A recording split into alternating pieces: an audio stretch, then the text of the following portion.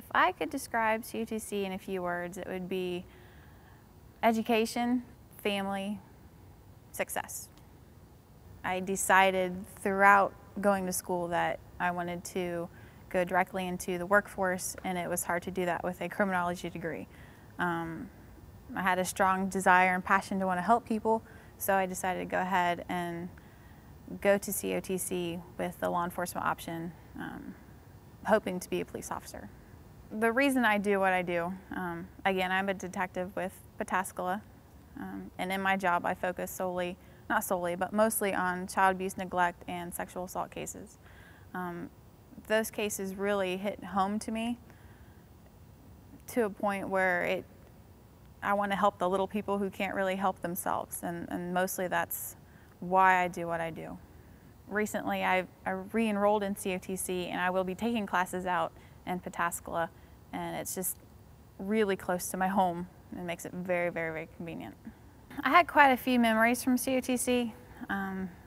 Most of all, the instructors were very helpful. We had a small student class, so I gained a lot of friendships here at COTC. And that has also impacted my job, because now I have connections with Pickerington Police Department, with Groveport Police Department, and agencies that we work with on a regular basis. My lasting impression of COTC was educators who actually cared in the direction that I was going with my future. They actually gave me some advice and such like that would kind of gear me in the direction that I needed to go. My advice for the next generation of COTC students would be to stick with it. You stick with your career choices and your education choices, and you're going to succeed.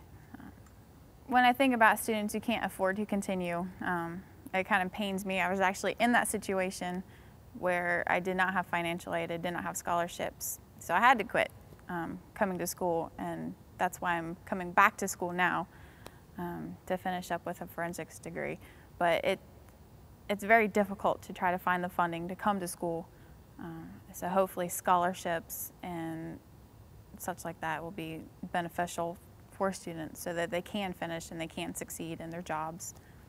Talking to somebody wanting to make a contribution to COTC, I would express to them that many students really want to continue with their education, but they can't really continue unless they have the funding to do that. And being a benefactor or contributing to COTC would really pound home the idea that success comes from hard work, determination, and also a helping hand.